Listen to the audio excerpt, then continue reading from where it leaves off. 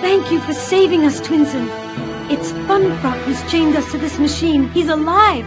He's come back. He's impersonating Dark Monk and he wants to destroy Twinsen. I know, but where is he? And where are the children? He's holding them prisoner in a cage like beasts. They're up there now in the statue's head. The access gate's closed, but we'll help.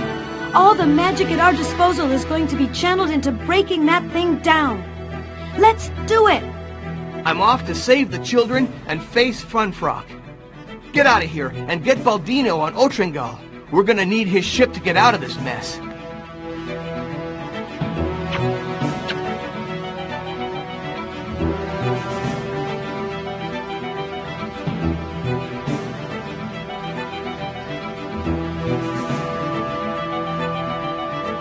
Ready? Go!